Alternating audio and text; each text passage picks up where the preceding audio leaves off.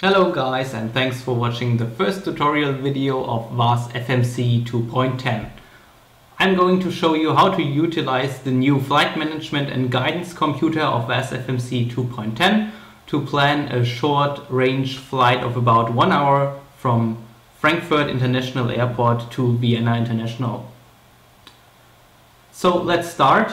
As you can see here, the aircraft prompt is flashing red.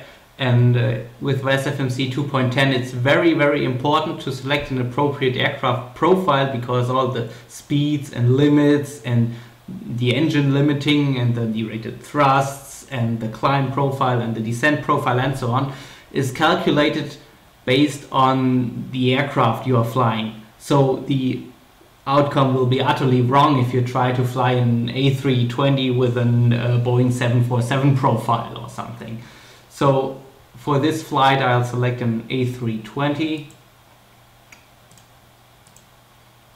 and then I'll go to the init page, and here I'm going to insert our flight plan.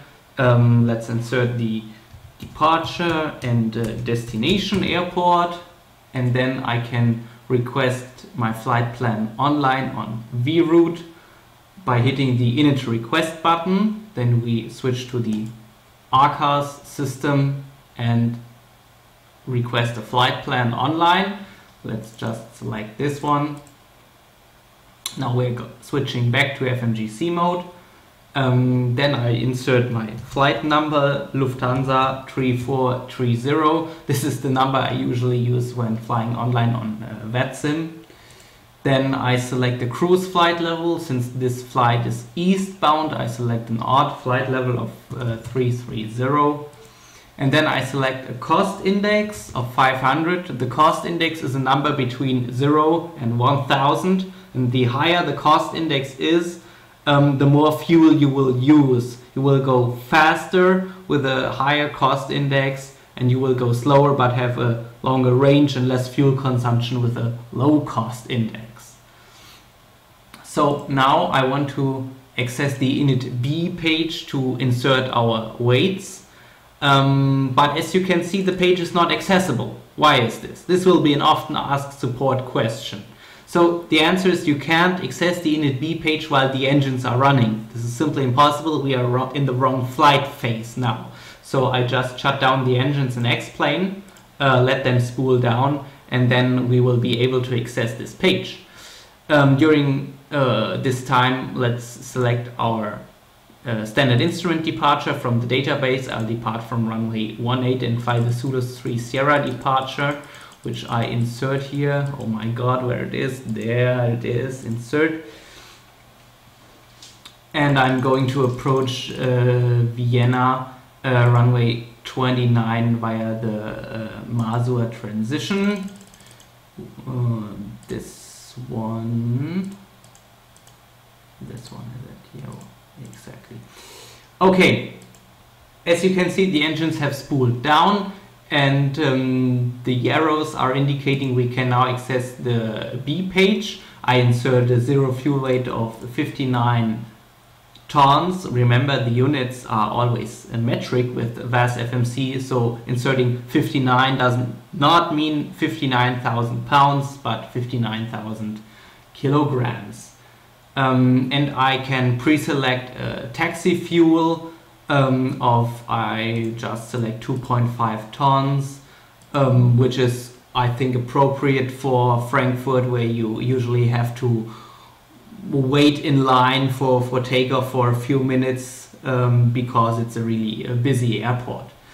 And then I hit the fuel planning prompt, and now the flight plan is iterated to generate the appropriate profile, the fuel consumption, and so on. And you can see we should board 7.6 tons of fuel. Remember, this value is not automatically transferred to X-plane or flight simulator. You have to board the fuel yourself. You can see the other calculations done by the FMGC here, that the trip time will be 1 hour and 21 minutes. We will have a trip fuel of 3.6 tons, a reserve fuel of 5%, and we'll have a final time of 30 minutes, giving us 1.1 ton final fuel when we arrive. and an extra time of 1 hour and 48 minutes by the extra fuel of 4 tons. We can of course correct this for headwind or tailwind at the cruise altitude if we have the appropriate wind data. Now on the takeoff performance page, you see the flight management guidance computer pre-calculated the V1, V rotate and V2 speeds. The real Airbus FMGC doesn't do this. I think it does it only in the A380. In the A320 in real life you would have to look this up in one of your books and tables and charts, but as practically all pilots today have their takeoff calculation on their notebook, we decided to integrate it into vasFMC also. So let's just copy the values, and I'll select the transition altitude of 5,000 feet. Then I can pre-select a thrust reduction altitude. This is the altitude where the initial thrust reduction takes place, and you have to grab your thrust levers and put them out of the takeoff detent into the climb detent. We'll do this at 1,500 feet. And the acceleration altitude is the altitude where the aircraft will lower the nose to accelerate from the speed given by the speed reference system after takeoff when it was first engaged, and then decelerate observing the flap limits to 250 knots, and we'll select the acceleration at 1,800 feet.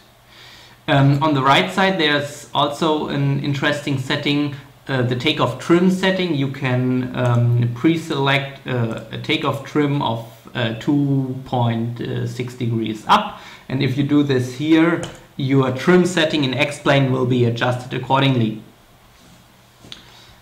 This prompt here is the derated thrust or flex thrust setting. We support both, so you can either derate your takeoff thrust by a %, for example, enter D0.8 to derate the thrust by 8%, or you can also use flex thrust, enter F45 to derate to the thrust that the engines would output if the outside air temperature was 54 degrees Celsius.